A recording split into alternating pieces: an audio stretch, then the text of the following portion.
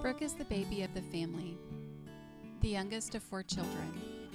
Her future was bright. She was a week away from moving into the dorms at the University of Oklahoma. And then one night in May of 2007, our family received a devastating call. Brooke had been in a life-threatening auto accident. We traveled down to see Brooke and be with the family in the hospital. Everything was touch and go, and no one had any idea how things were going to change for her future. Brooke is a fighter, and after spending weeks in critical care and 5 months in the hospital, she was released to return home. The effects from the accident were life-changing for her and everyone around her.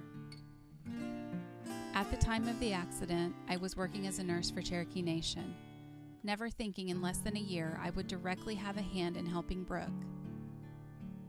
I took a job with my tribe, the Osage Nation, as the manager of the CHR program. Joan, Brooke's mom, reached out to me because she had heard we take people to appointments. Brooke lives in a rural location. Since returning home, the only means of getting to her appointments were through an arduous and expensive process by way of the local ambulance service. The community health representatives are her only means of transportation. Brooke's only time to leave her home is with us, the CHRs. Our entire tribe in Osage County is rural. We cover vast lands that stretch over 1.4 million acres.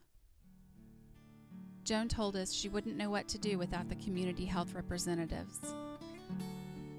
She told me, "You treat her like a person, like a human being, not someone that can't think or doesn't have feelings." She expressed that her and Brooke's contact with the CHRs is her way to stay up to date with what is happening at the tribe and the other programs offered. Otherwise, she would never know. A statement she made resonated with me.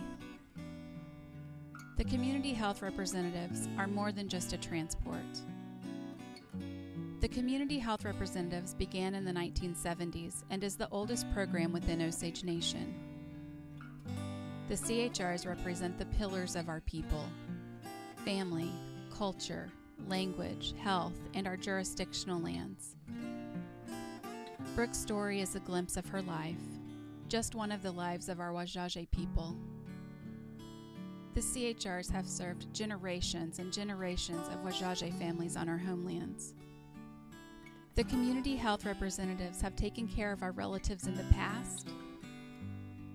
We take care of our people today, and will continue to take care of our people in the future.